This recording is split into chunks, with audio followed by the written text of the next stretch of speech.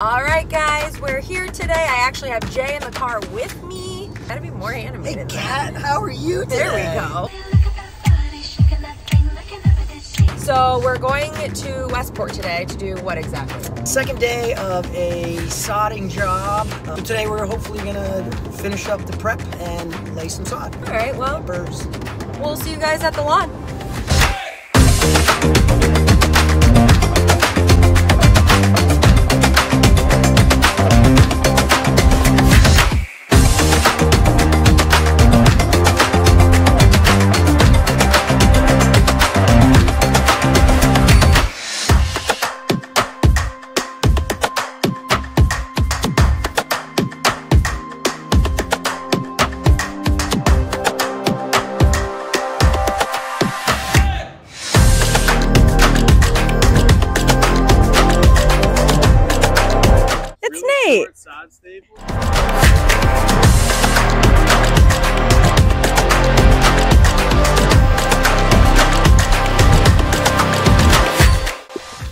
Hey folks, we're finishing up here, so see you next time on the lawn.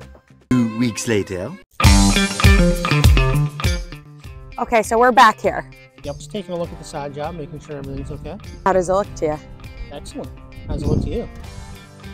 Pretty good. Pretty good. That's the best you got. It's pretty good. I don't understand sod. Sod is an instant lawn. I get that part. Okay. But I'm saying, like, I'm seeing like some areas. So what does that mean? When you lay sod, you're laying pieces of sod down and you're putting it together. So it's normal to see some of these seams, and you can still see one here. And this is a whole piece of sod right here. And here's the edge.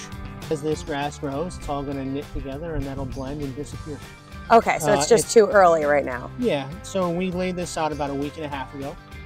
It's November, so it's really slow growing right now, but it is still actively growing. As it continues to grow, these seams will just disappear and you won't even see them.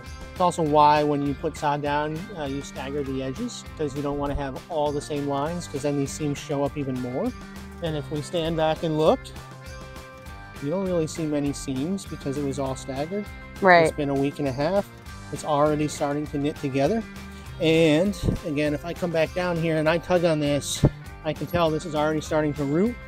And if I actually start pulling, you can see some of these little root hairs already starting to grow.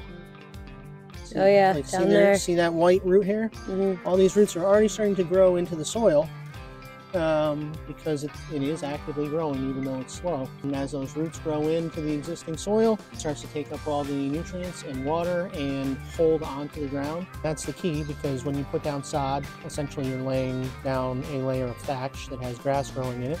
You want it to root into the existing soil so that it can survive. Laying it this time of year is excellent because the grass doesn't need a lot of water to survive. If you were putting this down in the middle of the summer, it would need constant water to keep it moist because it could dry out really quickly. That doesn't happen in November.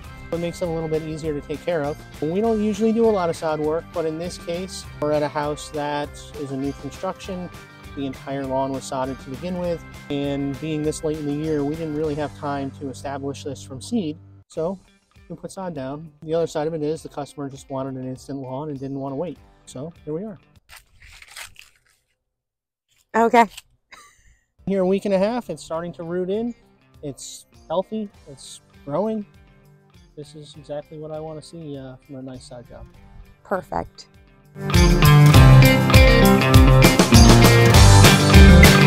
Get it. 4, 3, 2, 1.